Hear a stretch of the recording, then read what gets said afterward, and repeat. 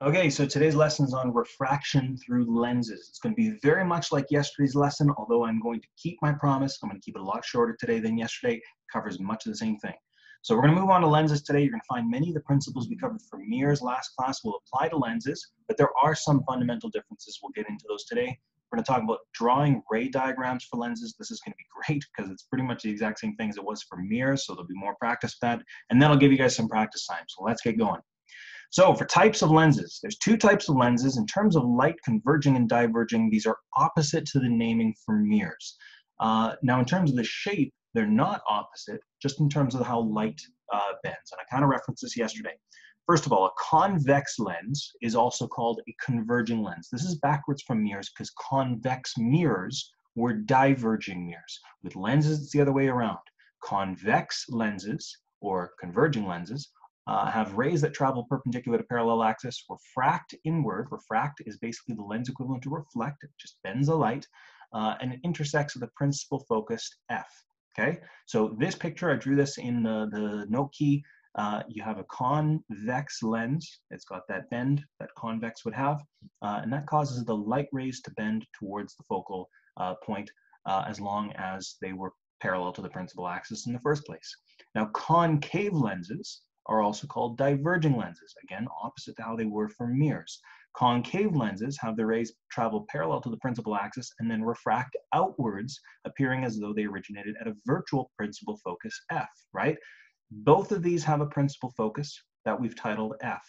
Notice for your convex lens, it's actually on the other side of the lens, but on a concave lens, it's on the same side of the lens that the light rays came from.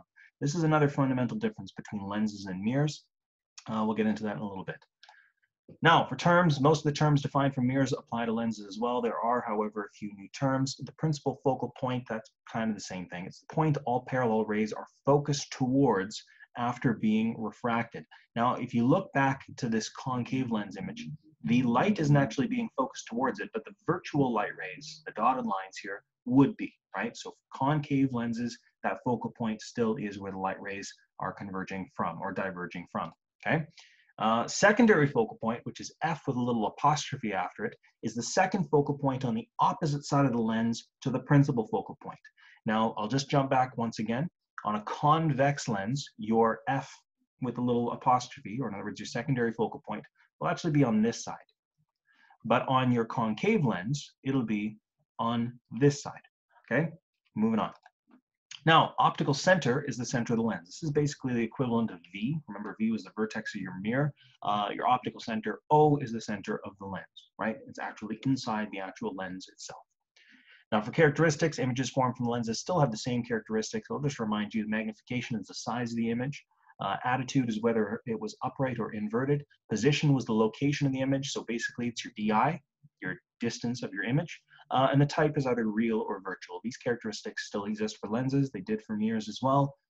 Moving on. Now, for drawing ray diagrams for lenses, once the lens is drawn, label the principal axis, the optical center, and the two focal points, your primary one and your secondary one. Now, this is kind of the same thing as it was for mirrors. Remember, you just get your situation all set up in the first place. That's step one. Step two is draw the object with proper attitude, position, and size. Just like before, objects are drawn as arrows. Real rays are drawn using solid lines, and virtual rays are drawn using dashed lines. It's the same thing as before. Now, for drawing the ray diagram itself, remember we had those steps with mirrors last class. Here's really good news. It's pretty much the same thing for lenses. It's actually very, very similar. First one is a ray drawn from the tip of the object to the lens parallel to the principal axis will then refract through, or to appear diverge from, the principal focal point. So if you think of a convex lens like this one, convex because it's bending outwards, that light ray that's going parallel to your principal axis is going to refract at that center of the lens towards your focal point. A concave lens will make it refract away from that focal point, but that dotted line still passes through it. That's why on a convex lens, you have your focal point on the other side of the mirror, or I mean of the lens, where on a concave lens, your principal focal point is on the same side of the lens as the light ray. So just be mindful of that. You might have to just remember which one bends which way. These convex ones are going to bend inwards. The concave ones are going to bend outwards. Now, the next one is a ray drawn from the tip of the object to the lens through the optical center will continue to propagate in a straight line. This is something a little bit different than it was for mirrors. So this is where you get a big difference. For mirrors, our second one was you had to draw the line through the center of curvature, right? And then it just reflected back the same way it went. For lenses, however, it needs to go through the optical center of the lens, that geometric center of the lens itself, and the light is never going to even be refracted at all. It's just going to keep on going. And that's the same whether it was a convex lens or a concave lens. It's going to still continue off in a straight line. It's not going to bounce back because it's not a mirror, but it's not going to refract in a different way either. Now, the third one, of course, is very similar to what you saw with mirrors. If you take your line and you make it go through your secondary focal point, see, now we're finally using it. If you take your line from the tip of your object through your secondary focal point, when it strikes your lens, it's just going to continue off a straight line parallel to the principal axis. Now, just note with a convex lens, this image was kind of silly. I just barely hit the lens itself. It has to pass through on the same side as the light was from. But again, for a concave mirror, it's passing through on the other side of it. So that light ray is never actually touching that secondary focal point in this case, but that dotted line would indicate that it was, but it just continues off a straight line. Now, what I want to say on this one is you might already have realized with lenses, light can exist on both sides of the lens, right? So just because you're on the opposite side of the lens doesn't mean you have to use these dotted lines. What the dotted lines represent in a lens diagram is just where the light otherwise would have gone. That's where your virtual would take up in this case. It's not like mirrors where you're behind the mirror is your dotted line. It's just where the light ray would have gone if it hadn't been disturbed, generally speaking. So that's another really big fundamental difference. So sign conventions for lenses, converging, or in other words, convex lenses have positive focal lengths. This is where it's similar. Converging will always have a positive focal length. Diverging will always have a negative focal length. What's different for lenses is that what actually is a converging lens is different than what it was for mirrors. Converging mirrors were concave, but converging lenses are convex. Diverging lenses are the concave lenses. Remember, it was the other way around for mirrors as well. So those will have the negative focal points. Now, objects and images with positive distances are real. Objects and images with a negative distance are virtual. Objects and images with a positive height are upright. Objects and images with a negative height are inverted. So that's the same as it was before. Also the same as it was before is the equations. The equations for lenses are the exact same as they were for mirrors, and they work the exact same way as well, right? Those two formulas, which are both on your formula sheet, they're still going to be used for lenses. So let's do an example. A glowing object 2.5 centimeters tall is placed 15 centimeters from a converging lens. So in other words, a convex lens. If the lens is a focal length of 7.5 centimeters, draw a ray diagram and mathematically determine the characteristics of the image. First things first, it's a converging lens. Thank goodness it told us that because that makes our life easier. That means that focal length is indeed a positive number. We won't worry about that until we start drawing our diagram, but again, it is good to know. I guess the first thing we should do is draw our object where it should be. We know it's placed 15 centimeters from that converging lens. We know it's only 2.5 centimeters tall, so it's going to be a pretty short object. The lens has a focal length of 7.5 centimeters. We can say this focal point, I guess, would be, I don't know, we'll say right about here. So that's going to be our 7.5 centimeters. Notice that since this is a convex lens, this dot I just drew is actually your secondary focal point. Your primary focal point will be equal distance away from it. I'm just trying to get it as exact as I can. That looks about right. I should know if I bring my head back a bit, I could say I was a little too far away. That's a little bit better, at least it seems. That's going to be my principal focal point. And then my object, again, needs to be 15 centimeters away from the converging lens. Well, 15, coincidentally, is twice that, so I guess I can draw it right here. It's only going to be 2.5 centimeters tall, though, so probably only about that big right there. Yeah, that's about right. Anyway, so now we want to draw all of our rays. Again, this works very similar as it did for mirrors. Generally speaking, what I do is I base where my light actually refracts off of a center line inside the lens. And I know I didn't mention this before, but I just like doing this because it kind of is a good habit to get into. My light rays should always refract right at that center of the lens. So if I drew my first ray, which again is going to be parallel to my principal axis, parallel to the principal axis is going to go as a straight line. Ooh, and then I ruined it. Try it again. It's going to go as a straight line, more or less, until it hits the center of that lens right there. And remember, then it needs to refract towards our principal focal point. So now it's going to bend towards this, so this way, and continue going. Not the greatest, but you get the idea. The next line we have to draw, that's step 2, was it needs to go towards the optical center and then continue off undisturbed. So basically, a line that goes kind of like this. Not doing nearly as well as I was doing last day. You get the idea. And also you can get the idea that I need to continue off with that line. There we are. And then the third one needs to go through your secondary focal point, which is this point right here. And then it has to go and refract so that it becomes parallel to your principal axis. So then it becomes straight off like this. So I didn't do this super perfect, but hopefully you get the idea. Where these 3 lines intersect is going to be where your image forms. And it looks like it's somewhere around here. If I had used a ruler, this would have been a lot more accurate, but you can kind of get a ballpark idea here. My image is going to be formed just down here, and I'll even label that as the image.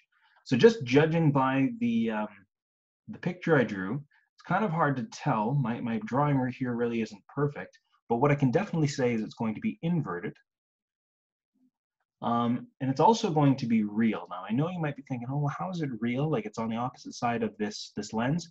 Well, with lenses, of course, our solid lines still dictate a real image. So that's still going to be real, but we'll use our calculations in a moment to confirm that as well. As for its size, so whether or not it's larger or smaller, that's hard to tell. It almost looks like it'd be larger, but again, that could have just been the way I drew this. Let's figure this out mathematically as well.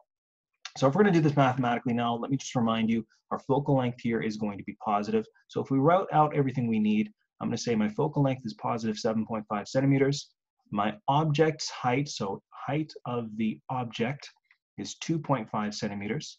The distance of my object is 15 centimeters. And I think that's about all we have. So we want to figure out the other characteristics of the distance of our image and the height of our image. Well, we have a couple formulas. We have the one that says F equals 1 over dO plus 1 over di. This will be useful to find di because we haven't got that quite yet. Oh, sorry, it's not F equals, it's 1 over F equals. My mistake, sorry about that. 1 over F equals 1 over dO plus 1 over di. In other words, we can just say 1 over 7.5 equals 1 over 15 plus 1 over di. If we arrange this, or rearrange this, I should say, you're actually going to find that di is equal to 15 centimeters, which is kind of interesting, actually. That means that image, if I go back to my image that I drew here, that image should have actually shown up at the same distance from the lens as my actual object did, which it kind of did if you look at the picture, but it also wasn't perfect, and that was because I didn't use a ruler. So be very careful and try to draw these to scale as much as you can. Anyway, so we know our di now. That's kind of cool. Now we should also find our HI. HI, of course, is going to come from that formula M equals HI HO equals negative DI over DO. We don't need the magnification here, so I'm just going to forget that. We'll say HI over HO, which is 2.5, equals negative DI, so negative 15, over DO, which is just positive 15, right? Anyway, if we rearrange this, it's actually not going to be too hard to rearrange. This is just negative 1 times by 2.5. You're actually going to find that HI equals negative 2.5 centimeters, which is quite interesting, actually. So if we're going to get some information from this, first things first, because we have a positive DI, we know it's real. We know, since it's a negative height, we know it's inverted. And it's the exact same height in terms of an absolute number, so we know it's just the same size. So that diagram I drew, I'm just going to bounce back to the last slide real quick. The diagram I drew wasn't perfectly accurate. Again, it looks like it was almost a little bit taller. It certainly was inverted, but it did look like it was going to be a little taller. And again, I know I'm sounding like a broken record, but it's because I didn't use a ruler on that one. All right, moving on. We only have this one plus one other question. A glowing object 4 centimeters tall is placed 9 centimeters from a diverging lens. Ooh, diverging lens. First of all, diverging lens means we're going to have a negative focal length. That was the next thing it gave us. So focal length is actually going to be negative 5.0 centimeters. Mathematically determine the characteristics of the image. That just means figure out everything that you don't already have. So for this question, if we're going to list out everything we know, We can say F equals negative 5.0 centimeters. We know the height of the object, HO, is 4.0 centimeters. We know it's placed 9 centimeters from the lens, so we can say that the distance of the object is 9.0 centimeters. We want to find DI, and we want to find HI. Let's use that formula. 1 over F equals 1 over DO plus 1 over DI. We can find DI through this. Let's just be very careful to use a negative focal length here. So 1 over negative 5.0 equals 1 over 9.0 plus 1 over DI. Subtract this over to the other side and rearrange to find DI. What you should find for DI is that DI is negative 3.2 centimeters. There you go. Negative 3.2 centimeters. Let me pause you on this one right now. First, we see that DI is negative. The distance of your object is negative. That actually tells us this is going to be a virtual image. Interesting. So we'll have a virtual image that shows up with this lens. The distance also compared to the original distance means it's going to be closer to the lens. It's going to be closer to the lens than the actual image was, but it's going to be virtual. Okay. Now the other thing is we want to find HI. I think we know we can use that formula HI over HO equals negative DI over DO. Plug those numbers in. HO was 4.0, negative DI, so negative 3.2, so positive 3.2 over DO, which was 9.0 centimeters. Yeah, that's good. Sorry, I was just kind of like blanking there. Divide these over, times by the 4.0, and we're going to find that HI equals about 1.4 centimeters. A couple things we can get from that. Since your height of your object is positive, we can tell it's upright. And then comparing this height to the original height, we can also say it's smaller. So the image, in terms of its characteristics, are it's virtual, it's closer to the lens, it's upright, and it's smaller. So that's how we can compare that.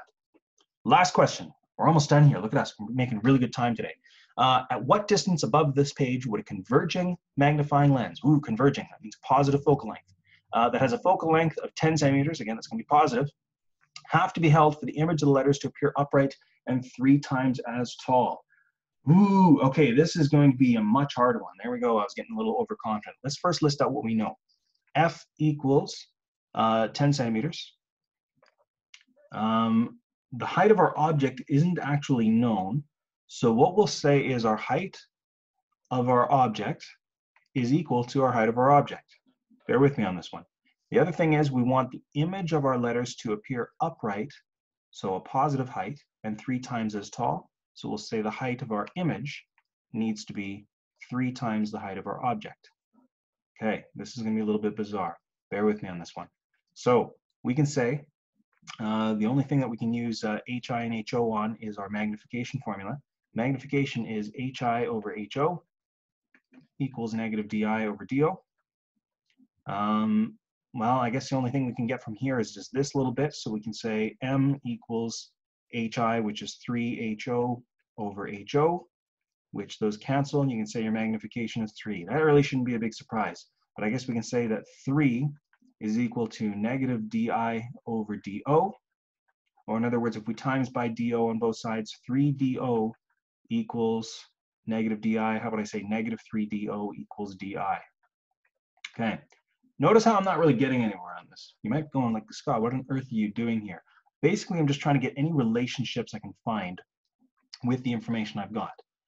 With this information that I've now set up, we can go to the other formula that says 1 over F equals 1 over DO plus 1 over DI. Now we know F. F is positive 10. So we can say 1 over 10 equals 1 over DO, and DO is not known, so we'll just call it DO, plus 1 over DI, and DI is known. It's actually negative 3DO, so negative 3DO. I guess the next thing you could do, if we want to be really crazy with this, is we could have the exact same denominator on this side. That would mean I just have to times this by negative 3.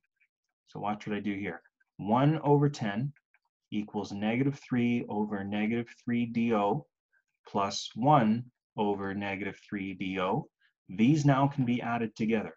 This is going to give me 1 over 10 equals -3 plus 1, which is -2 over -3 DO. And now we could actually solve for DO this way. I could times by -3 DO and times by 10 and then divide by -3.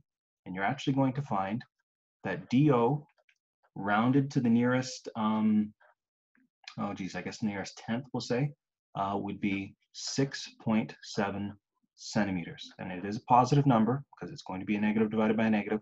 So distance of the object is 6.7 centimeters. That tells us how, like what distance above the page would the magnifying lens have to be held. That is your distance of your object. Your object being the letters on the page, of course. So the distance the object is from that mirror, or I mean from that lens, sorry, would have to be 6.7 centimeters. This one was hard. If you're not getting that, don't you worry, okay? I'm not going to expect on any tests or anything quite this hard, but it's just good to know one way or another. Anyway, we made awesome time today. That only took us a little over 20 minutes. So for practice, please work on the lenses worksheet, page 45. If you didn't get much done in that curved mirror worksheet from last day, I would not blame you because again, I used up like 35 minutes of your time or whatever. But please get both of those worksheets done. Make sure those are good to go. And on Thursday's lesson, we're going to have just a formative quiz where I'll ask you a bunch of questions related to this. Be prepared to draw a ray diagram. I am going to ask that you draw a ray diagram and then take a photo of it and submit it. But apart from that, we're done. If you have any questions, please send me an email or send me a reminder. You guys know the drill, of course. I'm here for you. And best of luck.